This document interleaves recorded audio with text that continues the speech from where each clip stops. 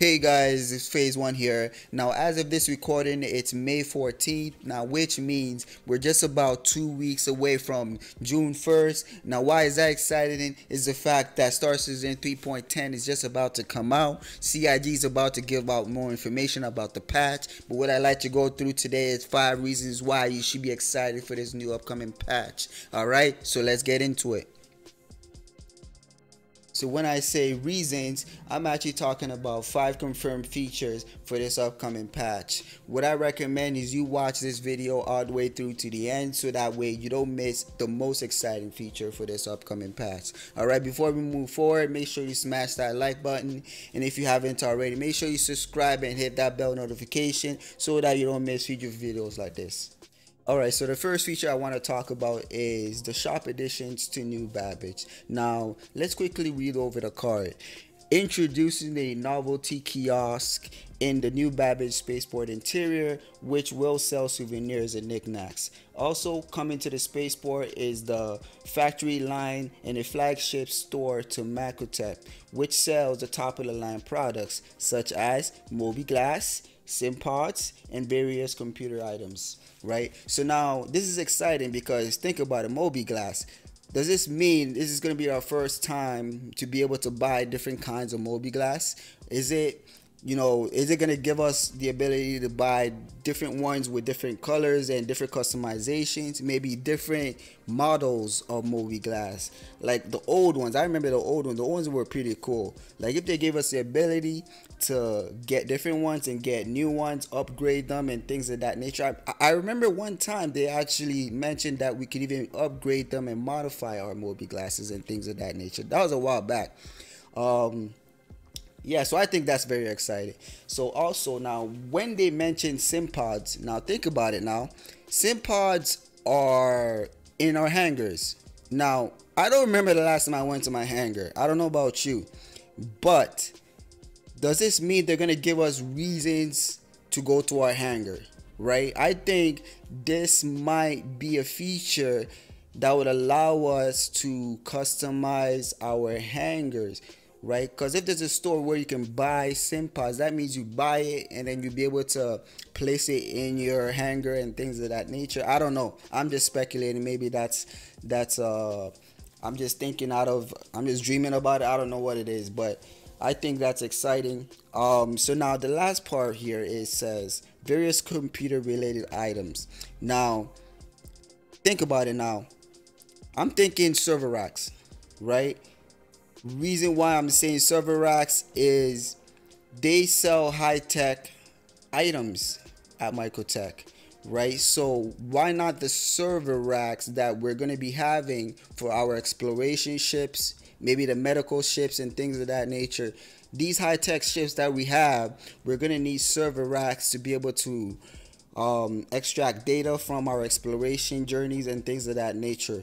And I think this might be the first time we're gonna see server racks and how they're gonna look like and different models and things of that nature. I find that very exciting.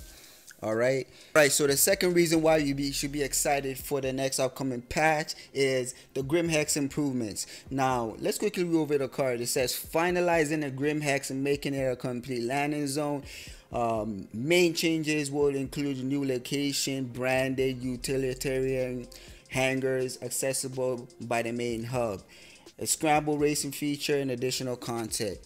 Now, for those that like to frequent a lot at Grimhex, especially pirates and things of that nature, I think it's going to be exciting because now you're going to be able to fit your bigger ships at Grimhex, right? Usually when I'm flying with my bigger ships like my Carrack, I can't go to Grimhex, so I don't even bother going there. Like usually RSR that I go to. But now if they're giving us the ability to land our larger ships there, I think it's exciting. It gives us more to do when it comes to that area of space, right? And when it comes to scramble racing, for those that love racing, this is going to be really good for you guys because it's going to be interesting to be able to see races. I remember they mentioned that they're going to give us the ability to be able to bet on players and things like that and make money off of the winnings of those things. So I think that's very exciting. So let's quickly go to the next one. The third reason why you should be excited is the AI cover system, right? The AI cover usage version 1. Let's quickly go over this. It says expanding tactics selection for NPC human combat to analyze the environment and detect, in absence of full coverage, possible positions where they will engage enemies without fully exposed to them. This includes objects like crates, which could potentially provide partial coverage. Now, why do I find this exciting? Is those people that like FPS in the game, right? We like to go to Korea and fight the NPCs. You know what I mean? There's hardly any opportunity to do FPS in the game in Korea and those underground locations. I forget what they call them, but that's going to be very exciting because now the NPCs are going to be more it's going to be more harder to engage them because now they're going to be more intelligent, right? They're going to be using cover this time instead of just standing there and just waiting for it to be shot. You know what I mean? So I think it's going to be exciting for those that love that part of the game, right? So now the fourth item that I want to go over is the targeting system, right? The targeting system right here. Let's quickly read over the card. Now, the fundamental changes to targeting and tracking on and off your screen with the UI updates to improve the visibility of locks and tracking targets and the return of pin targets, right? This is very exciting because I remember right now when I play the game, and sometimes I'm fighting NPCs or fighting players, sometimes I'm struggling to find out where they are, especially when they swing out of my field of view, right?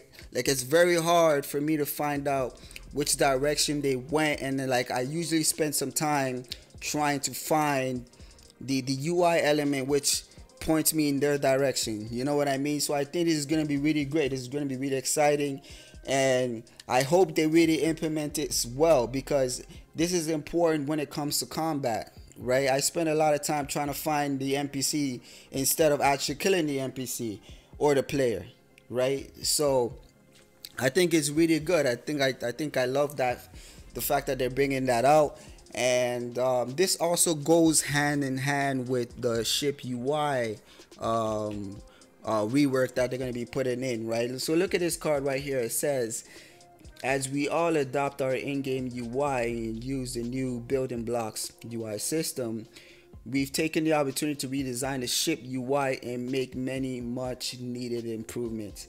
I think this is going to be exciting because the annoying chat box that's always in the way, I'm sure they're going to rework that, and it's going to make things more fluid and more ergonomic. And I think it's exciting. I think it's an exciting piece for this upcoming patch. And now the last thing that I like to go over is what I feel is the most exciting piece right here, and that's called body dragging. Man, I think this is going to expand the game so much, right? Let's quickly go over the card. It says, implementing initial fundamental for players to move an incapacitated player, dead NPCs, by dragging the body around in an environment. Now think about it, right? This clues me in to a possible surprise that CIG might bring up, right? This might be a reason for them to start putting NPCs on ground planet side, right? I think CIG might surprise us. I'm speculating here. There's no guarantees here, but what I'm saying is CIG might surprise us with a feature where NPCs are now on ground, on planets, or on moons, or at outposts, walking around and things like that. I think that would be very exciting because just imagine if they create missions where you have to go and rescue an NPC or get a target, especially for a bounty hunt, and you have to drag them to your ship possibly. And also, this is the initial implementation for the medical gameplay that they've been talking about this whole time, right? So I think this is by far the most exciting feature because it's going to expand our gameplay so much, right? So what do you think is the most exciting feature in the upcoming patch, Star Citizen Alpha 3.10? Let me know in the comments below. Make sure you hit that like button. Make sure you subscribe if you haven't already. Hit that bell for that notification for videos such as this. I will see you on the next one.